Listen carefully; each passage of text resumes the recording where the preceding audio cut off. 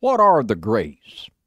These strange creatures that have been appearing to thousands and thousands of people for many years now. What are they really? Could it be that they are artificial creations of their masters, robots that are seeking human souls? Stay tuned to the Midnight Ride, and we're going to find out.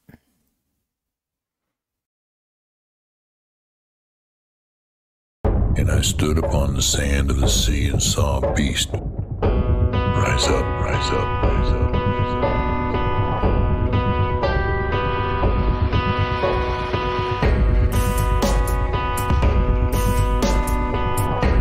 Who is able to make war with him?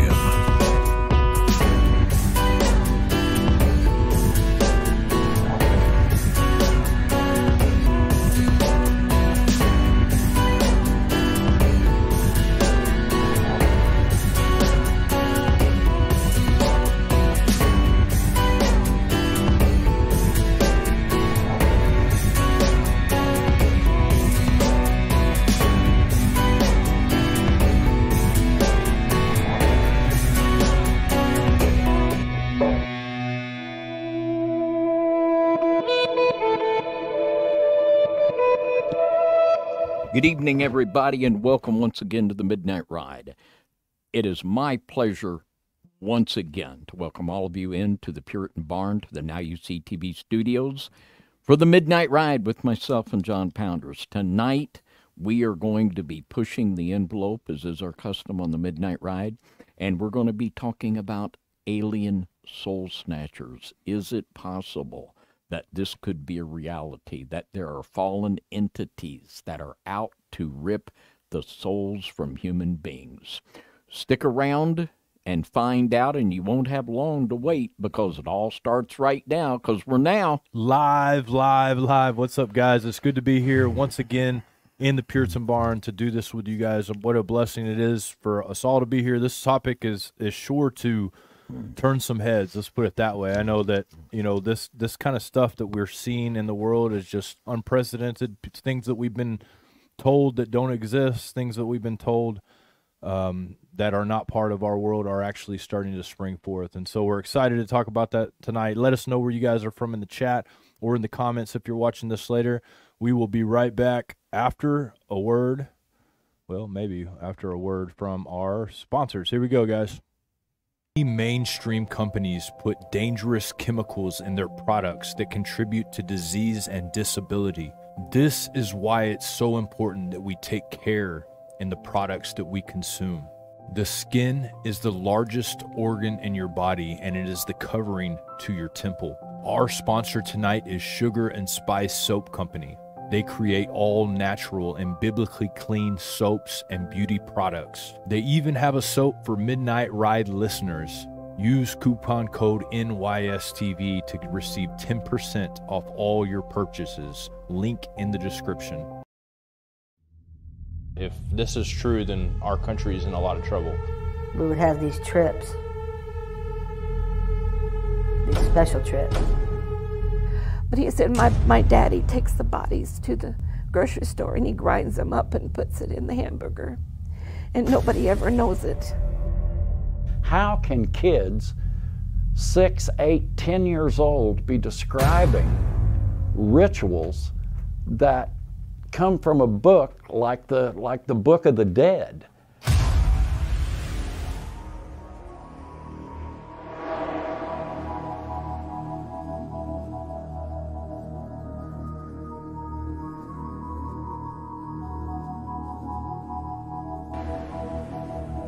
It's hard to get your mind around people being capable of this kind of evil.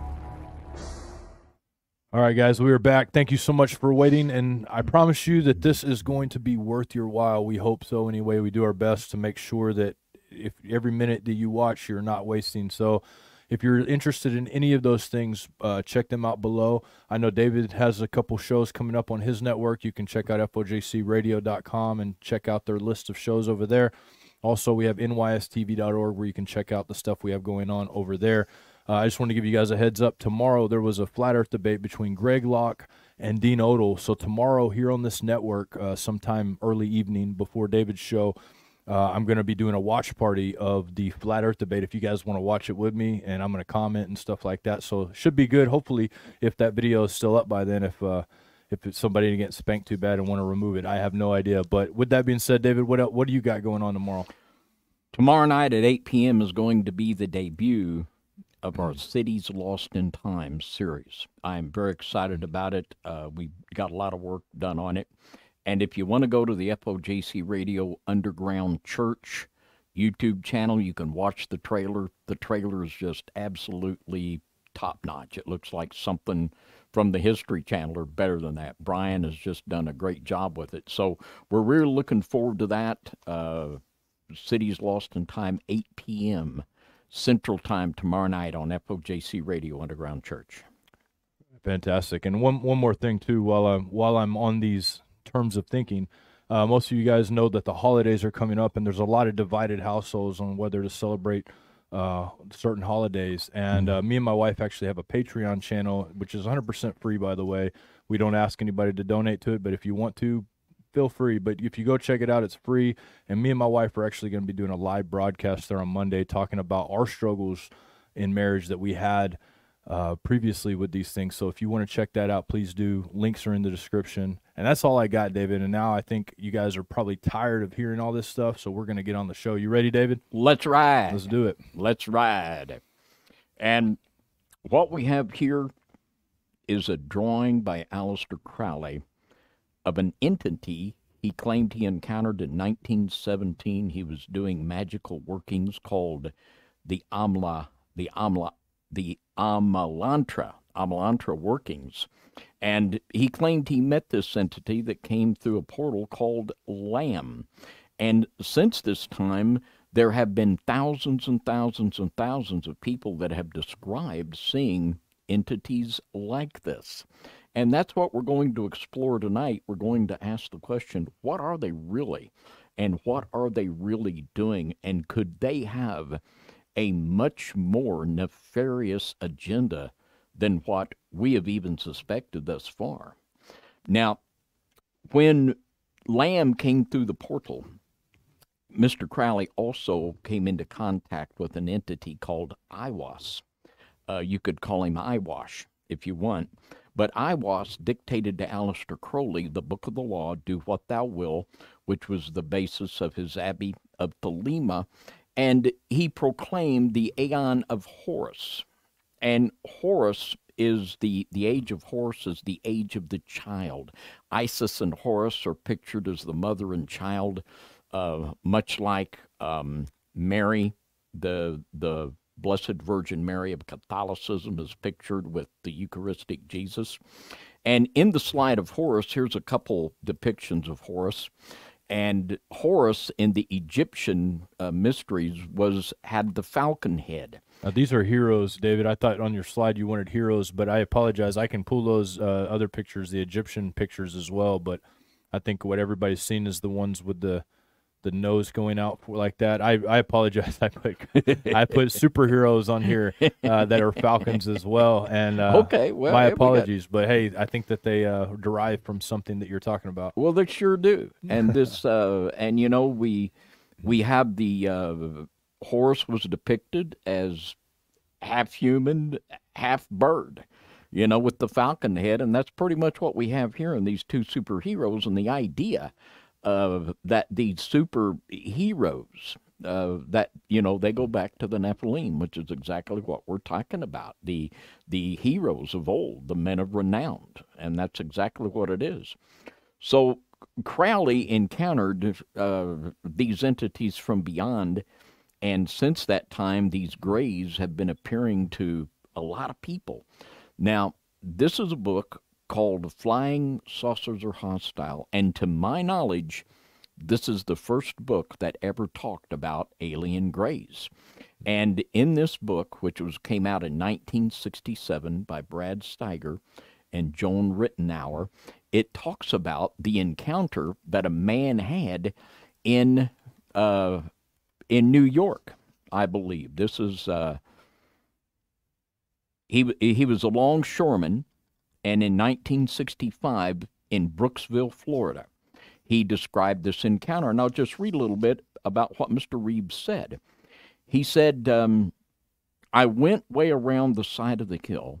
I came undetected right up to the bushes, but the saucer was on the other side of the bushes, so I crawled into the bushes, and I was less than 100 feet from it. So I stooped down like I was watching it. All of a sudden, over to the left of me, I happened to see this robot. He was about 200 feet away, and he came over, and he walked to the spaceship, turned around, and he walked up a little bit where I was. And he goes on later, and he describes this. He said this robot, he said, was about 5 feet tall. He wore a gray-silver suit like some kind of a canvas suit. And the early descriptions that people give of these grays are very much like they actually called them robots. So, I think maybe we could at least entertain the theory that maybe they are robots. And with many people that have encountered these grays, they'll do all kinds of nasty, invasive things to people, and they're emotionless. Like they're just, they have no emotion, and they're just total empaths. Now, this is a book. Everybody that's got a library, you got to have you one of these in your library, the Extraterrestrial Species Almanac, And this is an interesting work, it really is, that just goes over, and there have literally been so many different kinds of these entities that have appeared to people over so many years that they can be studied and classified. And I'll just read a little bit what this book says about the grays. And it says, short grays are responsible for the alien abductions against humanity to upgrade their race. Biologically covered, metal-like implants are inserted into the abductees' bodies, those under their bioengineering program. They kidnap humans, use mind control to keep them sedated, extract sperm and ova, use female wombs mixed with their genetics as incubators, remove the fetus between 2 and 3 months, continue to grow it in their labs, and then repeat the process. They have no remorse for their actions or empathy for their victims. And the more you read of the different accounts of the grays and how they work and how they operate, they sound very robotic, just like they are a robot that is controlled by their creator. And this is also, I know, in the recent UFO testimony before Congress. That is the way one of the pilots that saw a UFO, it said it looked like a robotic drone that was being controlled from somewhere else. But this is what we're going to do, and that we're going to explore this theory tonight. And this theory is not one that I have come up with. This is a theory that has been put out there and discussed. One of the fellows that was one of the originators of this theory, Nigel Kerner. And we're going to be talking about his book this evening on gray aliens and artificial intelligence. And that is indeed the theory of Mr. Kerner and others, that these grays are soul thieves. They're here to steal the souls of humans because they don't have one. And it's interesting, too, because there's a lot, we're going to talk, you're probably going to talk a little bit about this, but there's so many different soul packs going on and so many different things going on in the world right now, indicating that people are literally selling their souls too. You were talking about in the book how women are reporting, and this is a worldwide phenomenon, by the way, women are reporting that they are pregnant, and then all of a sudden, boom, no signs of pregnancy whatsoever, no reason for the fetus to be removed or anything, just no sign of pregnancy whatsoever. And we're talking upwards, and if I remember right, David, upwards of over 100,000 people in the last 5 years have reported this. And I could be wrong on those stats. It could have been 10 years, but either way, that's a lot of people. And if anything, those stats are probably low. I mean, we're talking hundreds of thousands of people and into the millions that have reported these grays. I mean, it is, and it's truly a worldwide phenomenon. Yeah. And, several years ago, we did a broadcast with Timothy Alberino, and we were discussing several years ago the possibility of a devil-possessed machine. We had the discussion, could it be possible with the tremendous advances they're making in AI for actually a machine to be possessed by a spirit? Wow. And I believe that it is. Yes, I believe that it is. And that's another aspect of this that is very chilling. But I think it's one that we need to be aware of, and we have to begin to realize what the implications are. And the bottom line is Satan wants to steal your soul.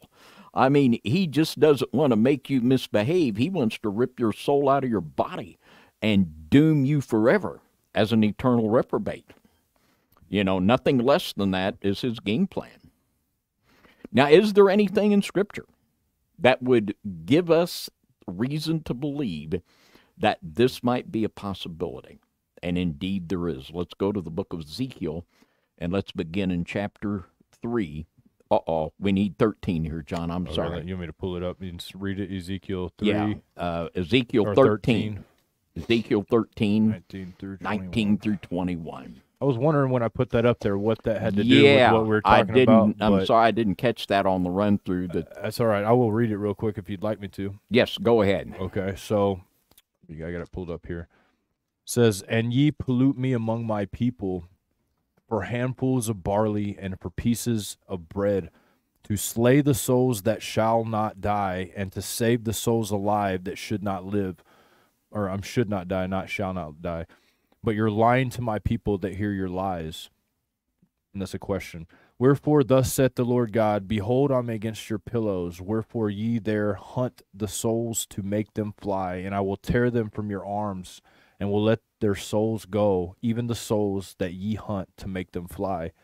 Your kerchiefs also will I tear, and deliver my people out of your hand, and they shall be no more in your hand to be hunted, and ye shall know that I am the Lord."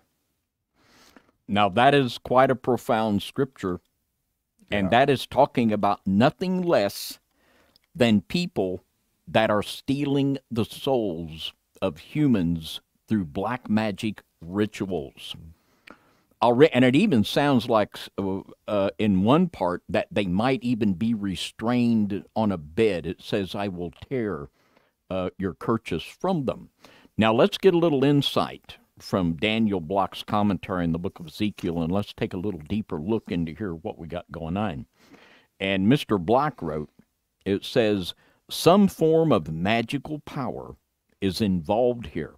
It seems best to associate the singular form of the noun cassette with the Akkadian verb kesu, to bind, and the noun castiu, binding magic, referring to magical bands worn on the wrists and arms. It is also easily associated with magical appurtenances, specifically amulets tied to a string and worn like a phylactery on the forehead, or more likely brought over the head and worn around the neck. Whatever the nature of the Kesetot and their Misafat, they appear to have been instruments of black magic." And it says, Mr. Block says, the ambition of these women was matched by their energy. They pursued their victims, the unsuspecting, like hunters and the prey. The aim of a witch hunting for souls would be to gain control over these demons and thereby exercise power over the human person. This is something that is old. It has been going on for so long, and the understanding of the dark realm and their belief in the ability to actually remove someone's soul, this is something they very much believe. It's something they very much believe and very much practice. And not only do they aim at controlling the individual, but by sometimes absolutely reducing themselves to what we will be discussing would be a zombie state, or that which we could call a walk-in. Now, this is a theme that has been developed in predictive program for years and years and years. And this is just one of many movies. This movie is an old movie, The Invasion of the Body Snatchers. And I think probably almost everybody's seen this movie. It's an old classic sci-fi. And that's it. You know, aliens come in and they take over the bodies of humans. And this has been in so many movies that it is just off the chart, this concept and this idea of people being taken over by alien forces. Now, this goes way, way back. We saw it here in the Word of God that was relating it. We're going to get into more scripture that definitively ties it to the Egyptian mystery religions and to really see what these women were up to get a little better glimpse at just exactly the spiritual dynamic that is in place. Now, what we have here is a picture that is called The Ritual in the King's Chamber. And you see here the person in the ritual, and I'll just read a little bit of text here to help us understand what's going on. This is from Manly P. Hall's book. It's entitled The Phoenix, and this was one of the rituals in the Egyptian mysteries. And on page 172, Mr. Hall writes this: "The King's Chamber was the scene of the great climax of the initiatory drama. Here, crucified upon a St. Andrew's cross, the candidate was suspended like the solar god upon the his cross of the equinoxes and the solstices. After the solar crucifixion had been performed, the candidate was laid in the great stone coffin. For 3 days, his spirit freed from its mortal coil." We're talking about a 3-day out-of-the-body experience. There are many people that teach and talk about the OBEs, and they say, well, this is a good thing. Well, let me tell you what. I believe that OBEs are real, but they're really dangerous for people that want to engage in occult practices and go out of their body. And a lot of people, even the government, they have programs where they have people that remote view and do various things like this. You know, this is a very, very dangerous thing. And could you imagine going out of your body for 3 days? You know, and my question would be, what would come back? Would it be the soul of the individual? And this is what's depicted. I'll read a little more text. It says, "Wandered at the gateways of eternity, his ka, as a bird, flew through the spiritual spheres of space." And this is the way the Egyptians pictured the soul, as a ka, which was a half bird, half human. And you remember the god Horus, the Aeon of Horus that was proclaimed by Crowley. Horus was pictured as a human with the falcon head. So here we have this same thing depicted. Now, what I'm thinking is this might not be what come out, but this might be what goes back in. You know, after 3 days out of your body, you know, watch out. Yeah, it's interesting. You know, it reminds me of the Freemason, the first degree. When you enter the first degree, how you basically, I actually, I don't know if it's the first degree, you know more, but one of the secret societies where you lay in a coffin and basically, who knows what else you're doing in there, but it reminds me of that. And these symbols are obviously, you know, occult symbols that look like Freemason symbols. But when it talked about in Ezekiel 13, the kerchiefs, like the veil, and it talks about the magic bands or the pillows. You know, the word pillows could mean magic bands. It's used in other verses as magic bands. Yeah. It reminds me of the apron and also the cuffs that they wear. So it's interesting. I don't know if it has anything to do with it, but it does remind me of that in a big way. Yeah, and that word in the Hebrew that Mr. Block was talking about, like a kerchief, I will tear my kerchief from you. This could very well mean like a kerchief or an apron. Yep. And we're looking at a ritual that in Ezekiel 13 that a man entered into with a woman on a bed.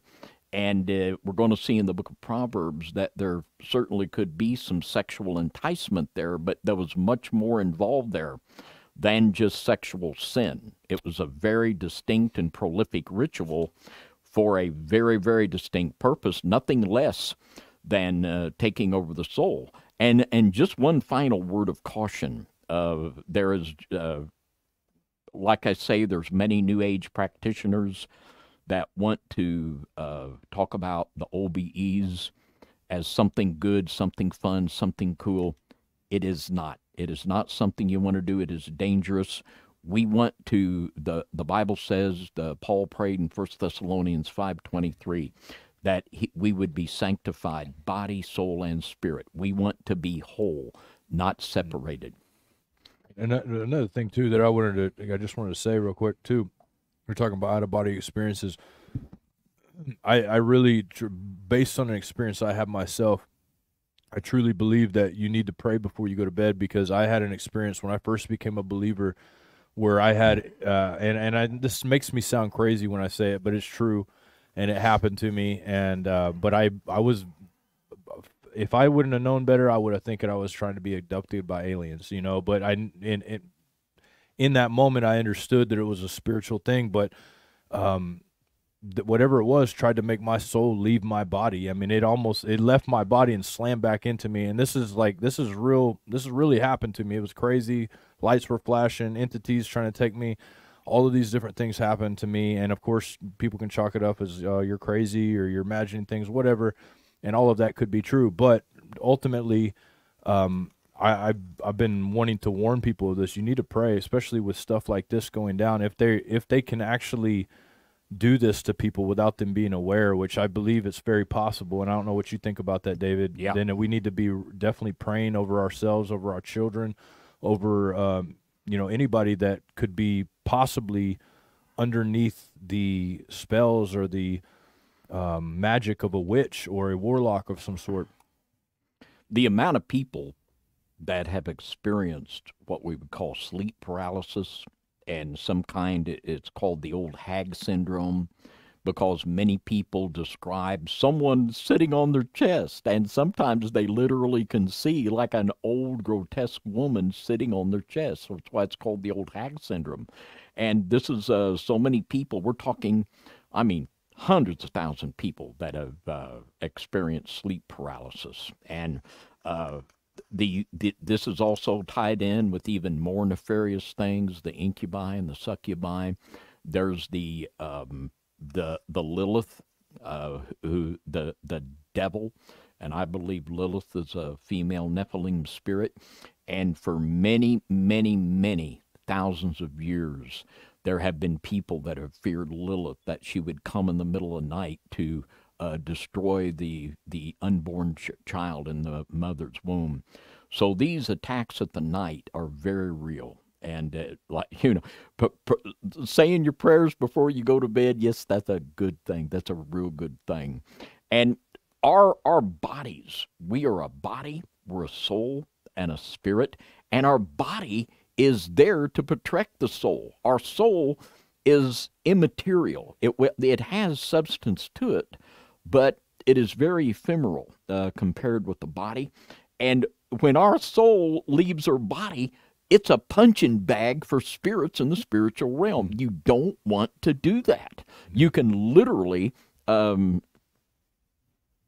get your soul destroyed doing that. It's nothing to play with. It is nothing to play with at all. And I've even heard stories of witches claiming to be able to astral project and do spiritual battle with people while they're sleeping. Yes. And that's interesting to me as well. Yes. And this is another advanced witches. They absolutely will astral project into a person's room. You're absolutely right, John. Yeah. And I'll do a little prayer for on them to have them taken care of while they're out flying around, because they're very vulnerable also. They don't realize that, but they are placed themselves in a very, very vulnerable state, very dangerous, needless to say. Now let's go back into the scripture and let's dig down a little deeper to help us understand. We saw the picture in the book of Ezekiel of the black magic ritual of literally making the souls to fly. And it says, well, you want to save some souls alive, you want to destroy some. I mean, these people were using black magic to manipulate and control souls. It's just amazing. But in Proverbs 7:10, and behold, there met him a woman with the attire of an harlot and subtle of heart. Now, this woman was obviously using sexual enticement, but the thing that she was enticing men into was more than just sexual sin. Beginning in verse 13, it says, "So she caught him and kissed him, and with an impudent face said unto him, I have peace offerings with me. This day have I paid my vows." Now notice, this woman is a good, obedient, religious person. She'd been doing her offerings, you know. So she's coming to this guy as supposedly someone obedient in the Israeli religious system, which she obviously wasn't. Therefore came I forth to meet thee diligently, to seek thy face, and I have found thee. I have decked my bed with coverings of tapestry, with carved work, with fine linen of Egypt.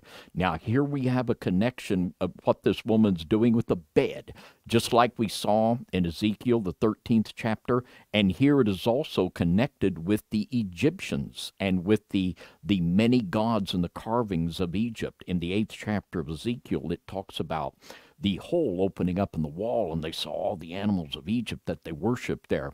So we've got something profound going on here. And in verse 17, "I have perfumed my bed with myrrh, aloes, and cinnamon. Come, let us take our fill of love until the morning. Let us solace ourselves with loves."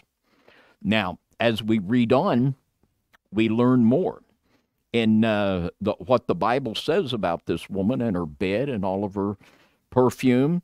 In verse 727, and this is talking about the strange woman. Her house is the way to hell, going down to the chambers of death.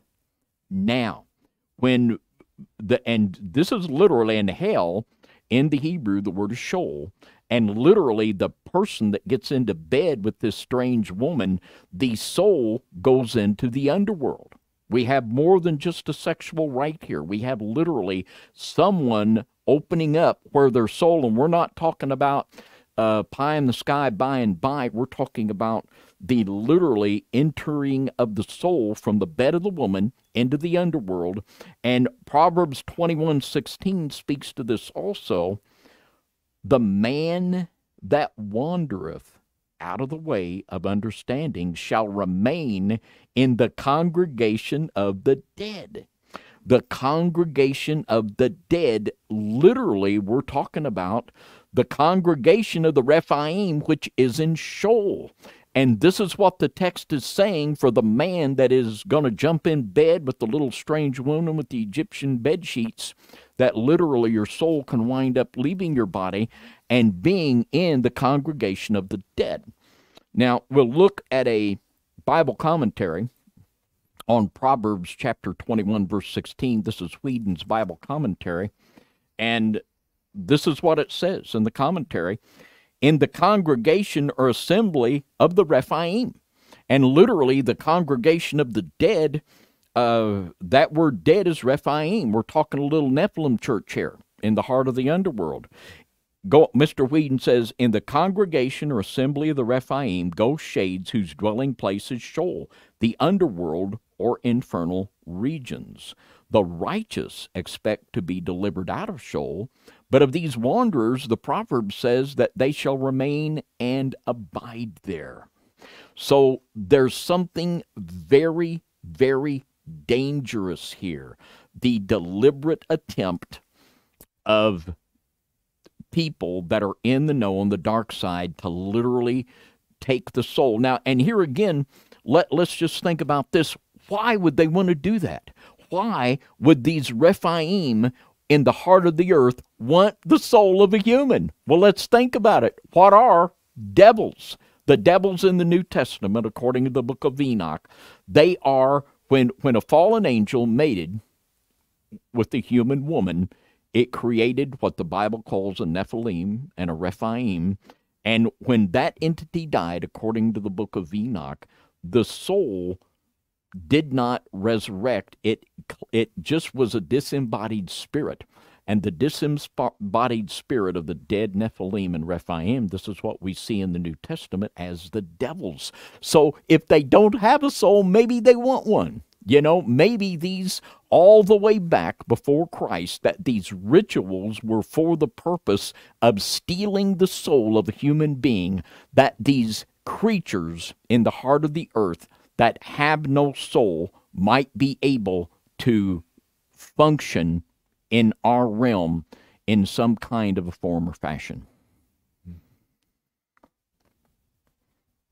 Now, I want to read a couple things here from this book from Nigel Kerner. I believe Mr. Kerner has passed away, but he wrote a couple very fascinating books on this subject, and he was one of the main thinkers on this that would put this out there, and I think there's something to it. But on page 21, Mr. Kerner wrote this: "From all accounts, the Greys are more like machines, biological robots that may have been programmed in such a way as to preserve the identity of their creators for eternity." And the things that are being done now with Elon Musk, we now have, we were talking last week on the ride about the brain phone and Mr. Musk Neuralink, where literally human beings are becoming part machine. And people are going to beg for these machine parts, the brain phones, and all of these upgrades to be put into them. And in the same way, human beings are becoming more like machines, and machines are becoming more human, to where actually, just like Mr. Kerner put forth here, that there could be these machines that literally have the DNA of the creators in them. More or less, they're trying to make themselves immortal, you know, and this is something that has also been explored by Hollywood in the Johnny Depp movie Transcendence, and this is an idea that's been out there, and maybe this is what they're really doing. Yeah, it could very well be next week. That's kind of, you know, what I'm going to be discussing has a lot to do with Hollywood and a possible ritual that they are using in order to give them immortality, and not only immortality but unlimited funds. And so that's what I'll be talking about next week. But this show right here goes right along with all of that. This is amazing, man. I think that this is very well what rituals. A lot of these rituals we'll never understand them 100%. If you know, because we're not the ones doing the rituals. They're not letting me and David do these rituals. Not only are not letting us, we don't want to do them. And so these rituals are very secretive. I mean, stuff that's been passed down, I mean, for thousands of years, apparently, thousands of years, and really only the elite of the elite are going to live, like they're going to try to live. They don't want us to live. If you really think about it, David, they want to sell us this idea of upgrading and all of these different things, but ultimately what they're probably going to do to us is actually get rid of all of our humanity, so when Jesus comes back, there's no one left to save, and they will obtain immortality through their rituals. And I tell you, man, like, you know, the more I see the divide between the people at the top and the people at the bottom, the more I realize there's something we don't know. They got something going on. I really believe that whether or not we're talking about this kind of ritual or the fact that these are true life entities that are just keep reappearing all throughout history and in Hollywood and in history, I'm not 100% sure yet, but I'll tell you, I think it's a little mixture of both probably. I think you're exactly right. Yeah. And I think that the Greys are a last days manifestation. I think it's a high-tech way. They're just up in their game. We see in Scripture they were out to steal souls all the way back thousands of years before Christ. And this is kind of, I think, a little upgrade, a last days upgrade on the fallen ones, a little more sophisticated maybe. Another statement here by Mr. Kerner, he says, so we come back to the question, why these artificially intelligent robotical entities, the Greys, with technology far in advance of ours, are so interested in us? What do we have that they want? What can we give them that their technology cannot? And one of the obvious answers could be a soul. And why do all of these pagan religions that are based on the worship of the Nephilim want blood offered. Why always the sacrifice of blood? They don't have any. You know, Jesus in his resurrected state said a spirit does not have flesh and bone as you see me have. He had a spirit body of flesh and bone, but not blood, because our Savior shed his blood upon the cross for us. But he had a real tangible flesh and bone body. That is the body that exists in the second and third heaven. And the reason why they want blood, they don't have any. The blood is the life. The life's in the blood. The blood is what enables us to have a body, soul, and spirit to function here in the first heaven. They don't have blood. They don't have a soul.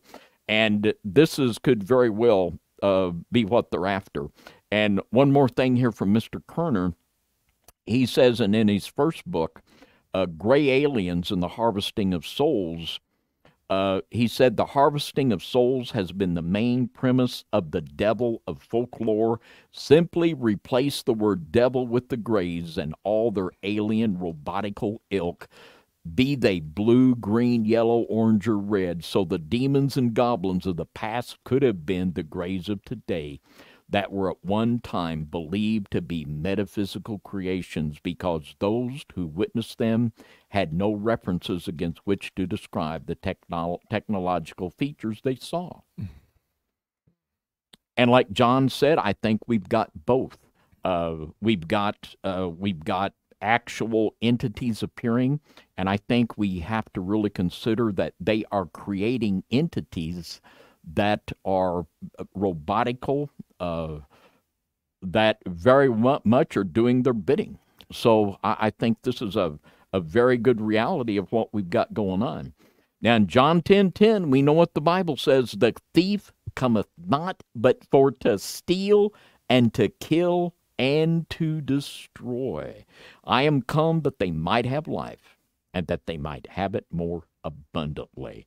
And when we think about stealing, it's the soul he wants to steal. The gospel is there to save men's souls, and the devil is out to destroy them. And he wants to do more than just make people go bad. There have been the serious people on the dark side for thousands of years. They want to rip the soul out of the body, destroy it, capture it. And this is the movie poster for The Serpent and the Rainbow, which was a movie and also a book. And it's very, very fascinating. It talks about a Harvard professor by the name, and it's based on very much a true story of a Harvard professor by the name of Wade Davis that was financed by Big Pharma to go to Haiti to get the zombie powder. There were people in Haiti that some of them had been dead for 10 years, and they would see him. This one man they saw walking in a graveyard that had been dead for 10 years. They would turn up in insane asylums and in nursing homes, and sometimes living like homeless derelicts on the street. And there was so much of this happened that this Harvard professor, financed by Big Pharma, went down to research the zombie powder of the voodoo. And in the book, and at the end of this movie, it got real Hollywood. And actually, it's a pretty good movie. It's very close to the fact. And there at the end, there was an altar when they finally cornered the bad guy. He had an altar with all kinds of jars that had souls in it. And when they came in there, and then they finally, I can't remember if they burned it or what, but all the souls, it was kind of like an Indiana Jones moment. We see all the souls going up out of the jars. Well, the idea and the belief that in voodoo, that you can take the soul and capture it in a jar. This is a very specific voodoo ritual to this day.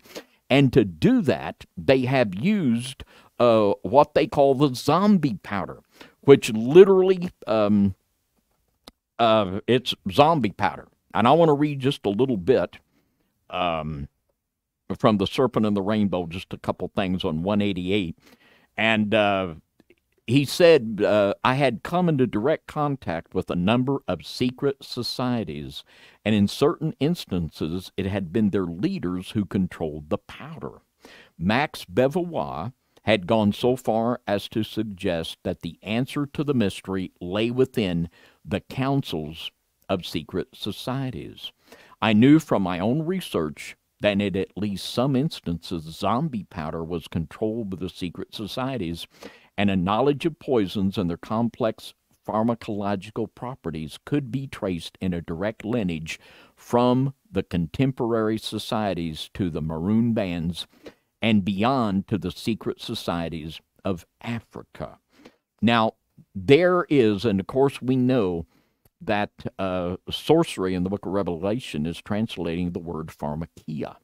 For a long time, drugs have been connected with magical rituals, and there's a very, you might say, low-level entry level of this that are very obvious, the effect drugs can have on people, but there's also a very high level of sophistication where literally they can make a person look stone dead and bring them back to life after several days. And this is literally what we're talking about with this zombie powder. That was the possession of secret societies that was closely guarded for thousands of years in these secret societies. There are such things that exist. This was a reality, and this is exactly what Mr. Davis was down there looking into, and he claims to have actually found it. Yeah, and you know, I've heard of this before. I actually watched a video about a guy in Haiti that this actually happened to. 3 days, 3 nights, he was dead, and he rose up out of the dead in that time. And I believe that they do this. They figured out a way to do this. Obviously, like you said, pharmakia is magic. They mix, it's just like the old witches. They got the little thing. They mix the potion. Boom, give it to you. Something happens to you, right? Then, like David said, there's a high level of sophistication, especially now with all the tools we have to discover all the different stuff that they're using. But man, if you really think about what that means, they're trying to pretend like they can be Jesus. They're trying to pretend like they can die and then raise again after 3 days. They believe, they truly believe that what they're doing is following Jesus after his footsteps and, you know, elevating their spirit to the next level like Jesus did. Jesus was transfigured and he became new body, new, you know, he had his old body, but a new body, a new transfigured body. And they want to manipulate that to say, look, Jesus isn't really the Messiah.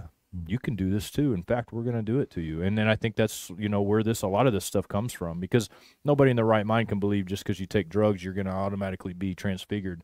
But obviously they're not in the right mind, because I know I wouldn't do that. Yeah. Yeah, absolutely. Yeah.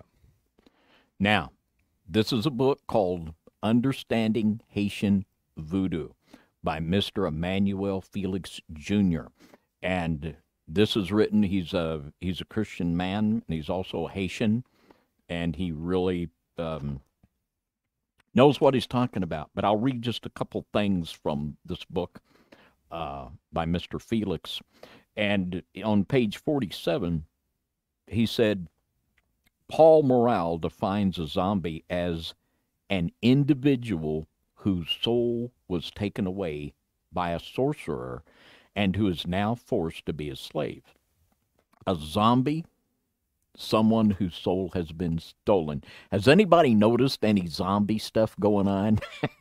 You know, any zombie movies, any zombie TV series, zombie apocalypse, zombie.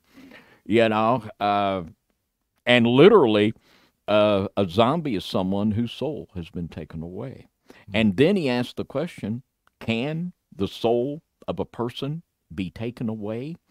And he quotes here a source, and he talks about what they believe, and he says, a well-organized Mangerloa, which means offering food to the spirits, can guarantee success in the areas of economics, politics, and even in matters of love.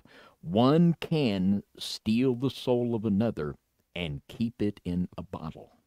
This is believed and practiced in Haitian voodoo. This was believed and practiced all the way back into Old Testament times. This has been a specific art of the dark side, and we know, we can look and we can see and document why that this has indeed gone on, but why? You know, why?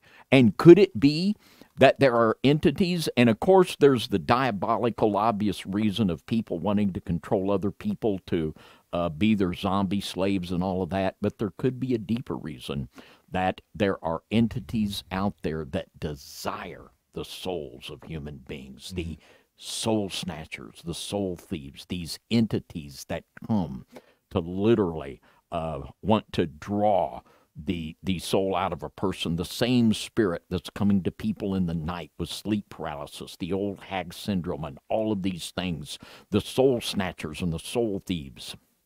Michael, I got a question for you, David. In your mind, what do you picture them doing once they allow the soul to leave the body? Do you picture them cutting the cord or letting that person go off and die, and then taking the body based on that? And that, do you think the person dies once their soul leaves the body and they cut that cord? Is that what you're saying here? Yeah, and Okay. and we're going to get that specific. We're going to show where they talk about cutting the cord. All right, It gets that fantastic. specific. Yeah, it's nothing less than that. The absolute ripping of the soul out, and we're going to read the scripture, and we're going to see what they say about it. Yeah, absolutely. We're talking about the removal of the human soul from the body. That's what Yeah. we're talking about here. Very, very cool. Yeah. Now, here's a fella, and John did a really good midnight ride on the music industry, and he can sure speak to this very well, and it was stunning. In this midnight ride, some of the things John brought forth.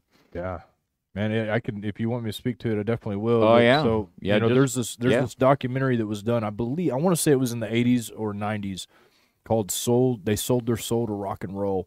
Now it's under copyright, and you can't just play it on YouTube. Or I've tried to do that before actually, and they didn't want it to play it on YouTube for some reason or other. You can put it up, and they'll take it down within a week. But fantastic documentary that documented people like Robert Johnson that you're looking at right here in this picture, documented him selling his soul, telling people he sold his soul.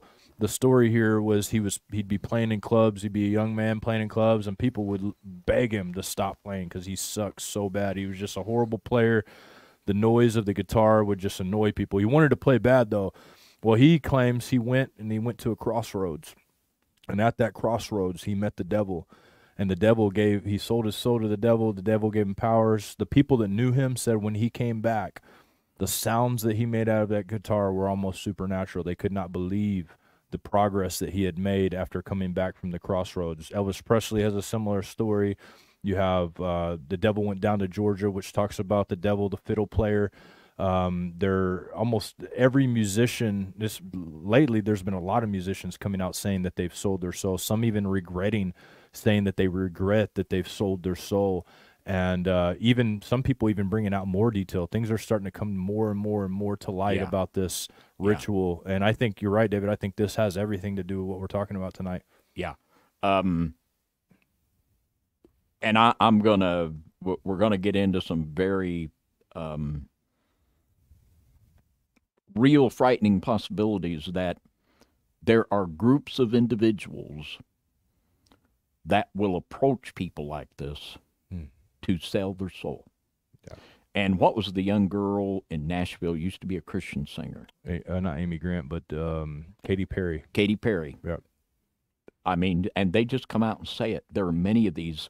And there are people that will approach aspiring musicians and actresses with the chance to make a soul for the devil. And also we're going to show you the chilling reality that there are people that will approach people in the hours near their death, or that have a terminal illness or whatever, and they will try to persuade them to relinquish their soul for another entity to inhabit. This is actually, it's actually going on. It's an actual fact. We're going to be talking into that. And we're gonna talk a little bit here about pacts with the devil. And this is just like Robert Johnson. He sold his soul to the devil, made a pact with the devil for supernatural abilities. And this is a little bit of verbiage here, and we've not got it all on there. It's literally a blood-curdling oath to Lucifer. And as you could see here, and it's literally a pact to sell your soul to Lucifer. And you can see here it says, for the length of my natural life and I'm not even going to read it. But it says here, and there's a place there, invocant signs packed with his own blood. Now, where does this come from? This is from this book right here, The Secret Teachings of All Ages by Manly P. Hall, Freemasonry's greatest philosopher. Maybe we need to have a board meeting and vote whether Freemasonry is good or not. Maybe we need to have a meeting and discuss it. I tell you what, the apostate church has lost its mind, and they have lost its spine. They are mad. They are mad and drunken with the wine of the harlot. They don't know right from wrong. They have no spine. Absolutely no spine. Lost their mind and their spine. Yeah. Now, I want to speak now to young kids, old kids, everybody. So many young teenagers get involved with these satanic groups and make pacts with the devil and sell their soul to the devil. This is happening at a breakneck speed. I mean, there's just so much of this, it's frightening. And when a person does this, needless to say, this can torment you all your life. It can make you think you're lost. But I want to say tonight that we're going to read from God's holy law about rash vows. How that a person, you can have forgiveness and redemption from a rash vow. It's so easy to overspeak and be all about your little self. But let's just read the Word of God. It says, "Or if a soul swear, pronouncing with his lips to do evil or to do good, whatsoever it be that a man shall pronounce with an oath, and it shall be hid from him. When he knoweth of it, then he shall be guilty in one of these." In other words, when you don't really realize, what's really going to be the end road of this thing. And it says, "And it shall be when he shall be guilty in one of these things, that he shall confess that he hath sinned in that thing, and he shall bring his trespass offering unto the Lord for his sin, which he hath sinned, a female from the flock, a lamb or a kid of the goats for a sin offering, and the priest shall make an atonement for him concerning his sin." And for all of you that have made, and just like the vows of Freemasonry, every oath in Freemasonry has a horrific, blood-curdling, rash vow. There is forgiveness and freedom in Christ right now. If you have done this and you have sold your soul to the devil, I know many people that have repented and broke that pact, and they have found repentance and life in Jesus Christ. So in the name of Jesus, repent and renounce that vow where you sold your soul to Satan.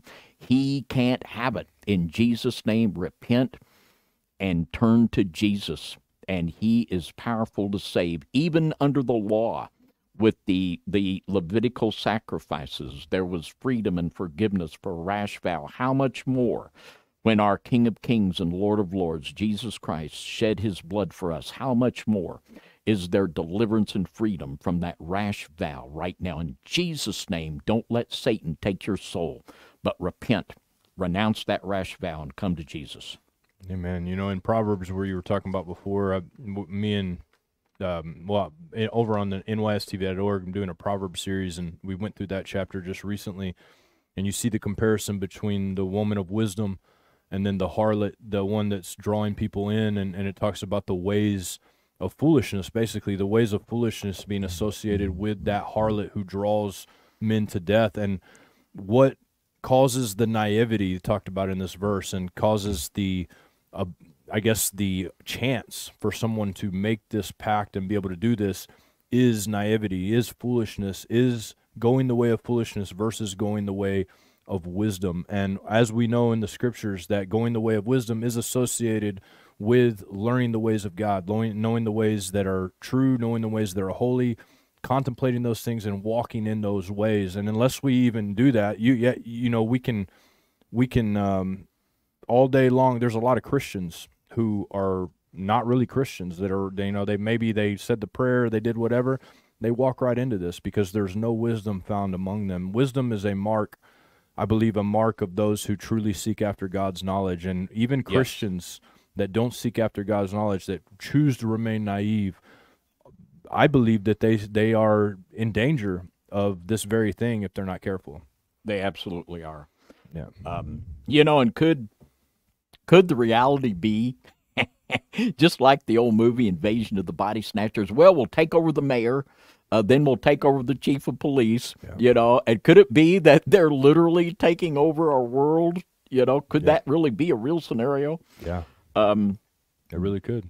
This is a book called Strangers Among Us. This was written in 1979 by Ruth Montgomery, a lady that spent a lot of time in Vincennes, Indiana, not very far from us. One of the real New Age pioneers, New Age authors back in the 70s. And she wrote, this is book of 79, and she wrote other books on this earlier than that. And she talked about the walk-ins, what she called the walk-ins. And I'll just read from the back cover of this book. It says, you may know a walk-in. They are high-minded entities permitted to take over the bodies of human beings who wish to depart this life. Their mission is to lead us into an astonishing new age. They are walk-ins, and there are tens of thousands of them on this planet.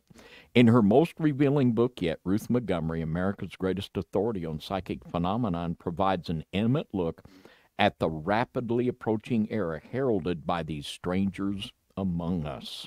And literally, that's what Mrs. Montgomery claimed in 1979, that there were hundreds of thousands of people in prominent positions in society that were no longer human, that their soul had left their body and they had been taken over by these other entities that long for soul. Sounds familiar, doesn't it? Yeah.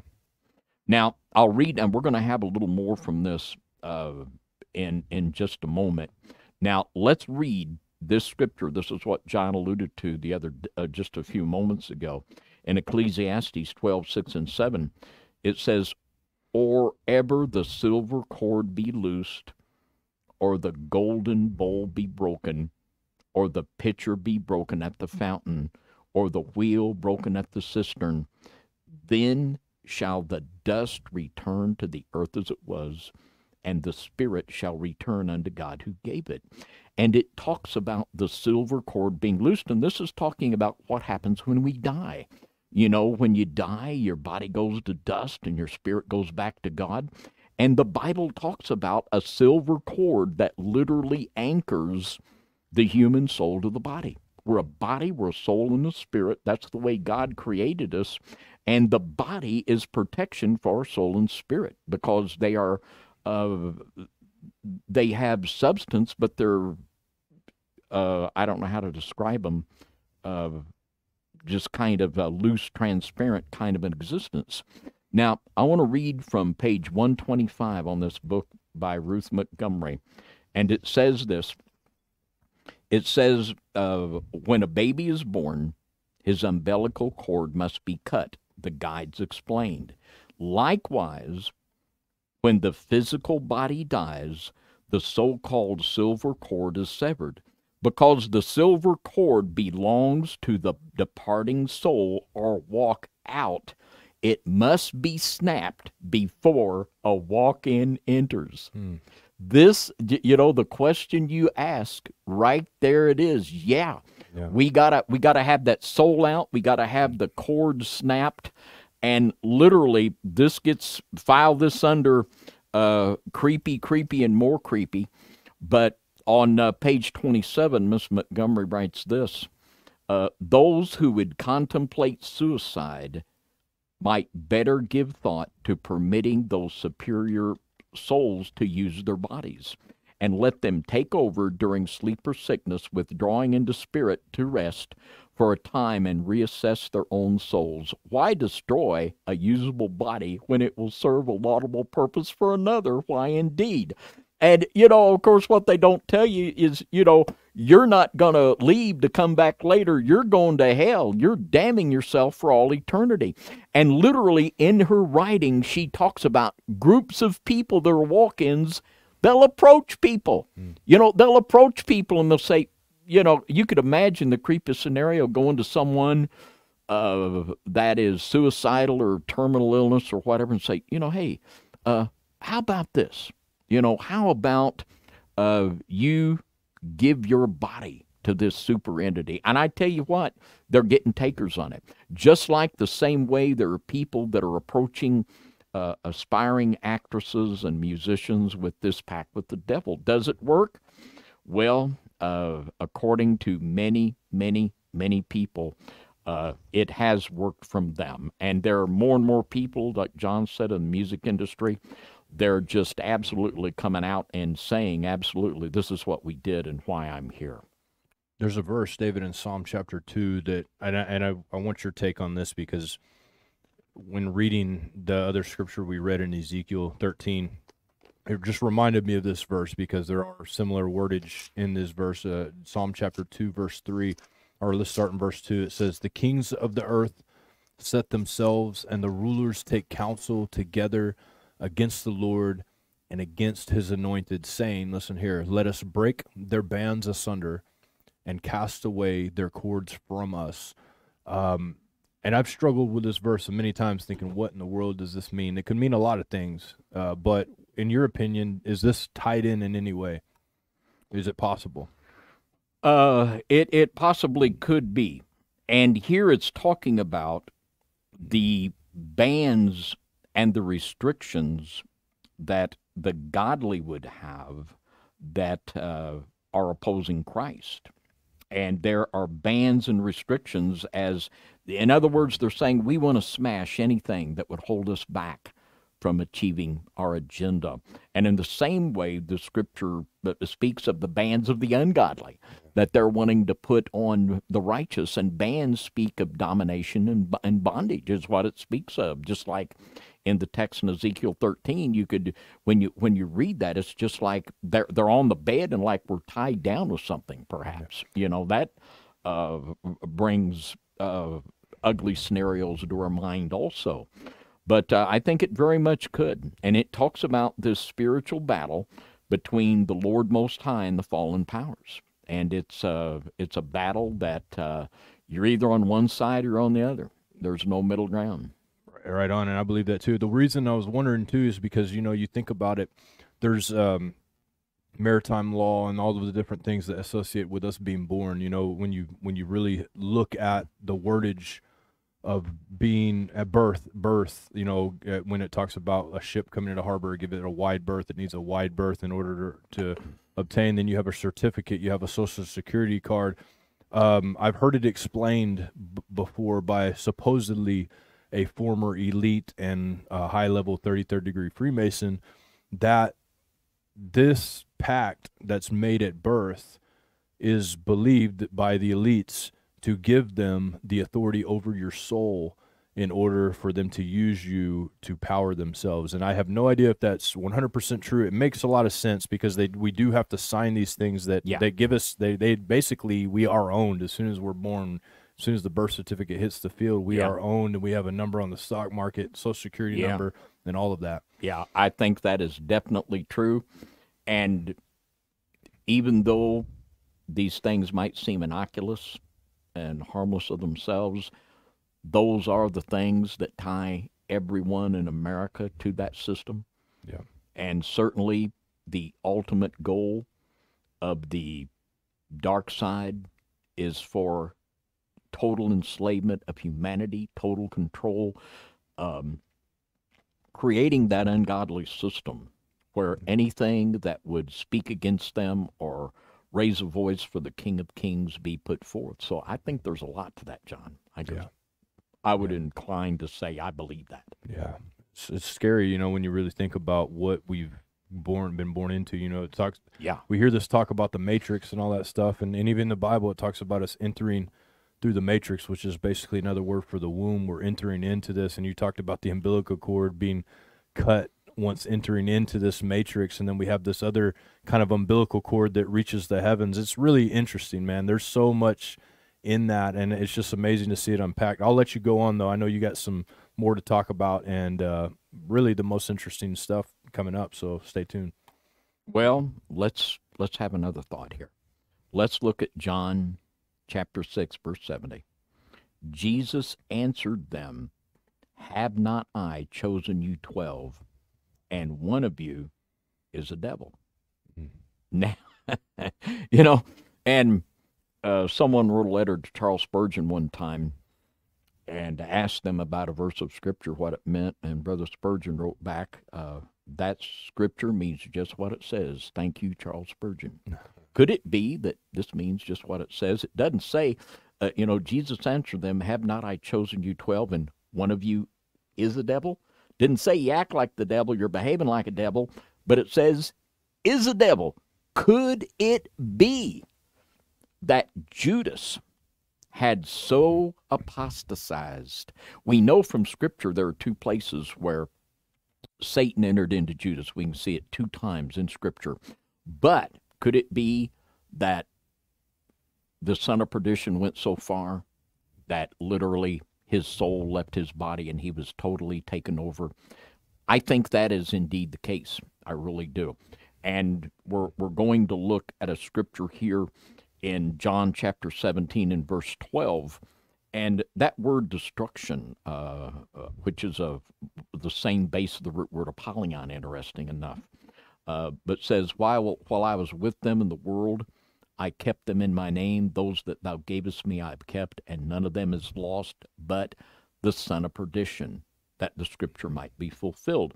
And perdition means destruction. And could it be? And I think, if you just believe what it says, you have to really consider the fact that Judas wasn't Judas anymore. He was a devil. There was the body that was once Judas was now inhabited by a fallen entity, and one of the big ones on the pecking order. Now let's look at 2 Thessalonians 2 and 3. Let no man deceive you by any means, for that day shall not come, except there come a falling away first, and that man of sin be revealed, the son of perdition. Now here we see the prophecy of the coming Antichrist that is also called the son of perdition. And I went ahead and I've already read page 27 out of that, so we'll just go to the next slide, John.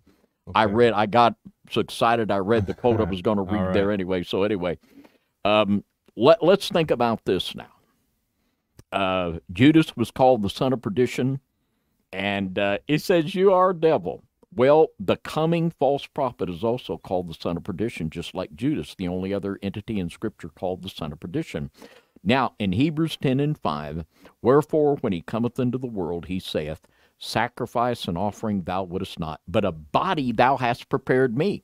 This is speaking of Jesus. Jesus was born because of the virgin birth, the Holy Spirit overpowering Mary and allowing him to be born fully God, fully man. A body was prepared by the Holy Spirit moving upon Mary to bring about the virgin birth, that he would be born without the stain of sin. Now, everything to understand what the devil does, everything that Satan does is to imitate what God has done. Now, I believe that just like a body was prepared for Christ, that Satan is at work preparing a body for the final beast, the final son of perdition. Look what it says in Revelation 17:11. And the beast that was and is not, even he is the 8th, and is of the 7, and goeth into perdition. And I believe this literally speaks, Revelation chapter 9, it talks about Abaddon and Apollyon that is in the abyss, and they'll be released, and literally it's going to go into perdition, this final false prophet. And I believe there's 2 in the book of Revelation. There's the beast and the false prophet. I believe both of these are going to be absolutely taken over. They're going to be not just mean, not just devil-possessed. Their souls are be gone. They're going to be gone, and they're going to be absolutely controlled by other entities that are using their bodies. When you think about that too, in a wide variety or just a wide context of the people we deal with in everyday life, the people we encounter, knowing that they're, I did a show a few weeks ago called the Evidence of 33 Million Angels, and the Bible says there was 10,000 times 10,000, and that's right there is 100 million, and then 1/3 of that's 33 million. So that's where I came up with a number, and 1/3 equals 33.33333, continuing. Yeah. So you're talking those kind of angels. Then you're talking on top of that, you're talking this stuff going on. So the chances of an encounter with an entity of this magnitude is higher than one might think, in my opinion. And I believe that I've had encounters with people, entities, all of these different things throughout my life. You know, looking back, thinking about people I've encountered, I believe I've encountered people and entities like this, and I'm sure that David has. I'm sure we all have at some point or another. And understanding that some people are not just regular people. Some people will be very subtle, very smart, very wise, and they are the kind of people you have to watch out for. The people that pretend to be your friends, the people that come in close to you and are able to weasel their way in, are sometimes these entities. And we have to be very careful, especially those of us who are public about our faith and those of us who are proclaiming the word of God and trying to live the right way. Believe that there are enough of these entities for one to be assigned to you. Believe that. I believe that. What do you think, David? Absolutely. Yeah. Absolutely. And if you haven't watched the Midnight Ride that John referred to, don't get left out. I think about 300,000 people have watched it so far. Yeah. And last Friday night, I took a play off of that, and my Friday night message on FLJC Radio was entitled "The 33 Million Fallen Angels Defeated." So I did a play on John's title there for my message last Friday night on FOJC. But yeah, that's awesome, man. I mean, it's amazing when you really think about that magnitude. Yeah, we need to think about there's a bunch of them. And we need to also think that, well, there's a third fallen. That means 2/3 aren't. So we don't need to get all forlorn, but we need to be aware of the spiritual world. Because everything that transpires in the physical world is a result and a product of what goes on in the spiritual world. And understanding our role in spiritual warfare, that we can enter in and make a difference by praying, that we can make a difference of what goes on down here. And certainly we have the spiritual victory over these dark entities that want to come in to destroy our lives and our ministries and our families. Yeah, we've seen that firsthand. There's no doubt about that, David. I know that's the case for sure. And with that being said, guys, thank you, David. Thank you so much for bringing this message.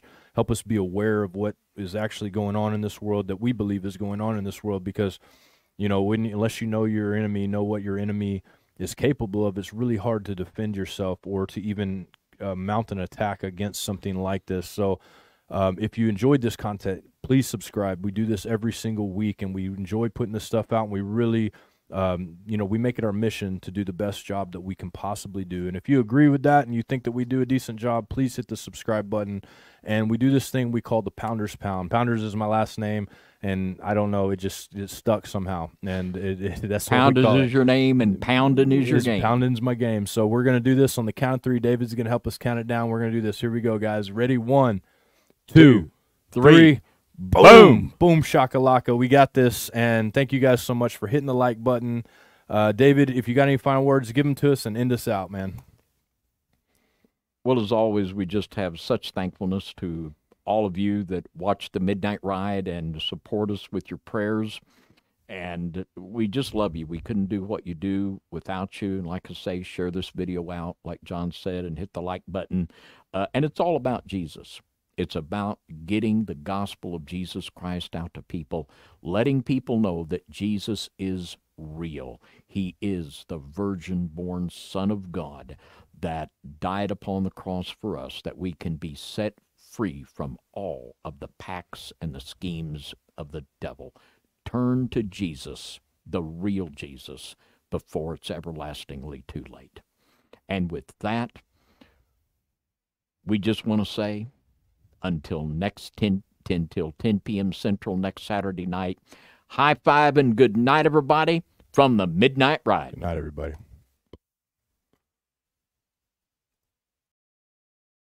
And I stood upon the sand of the sea and saw a beast rise up, rise up, rise up, rise up.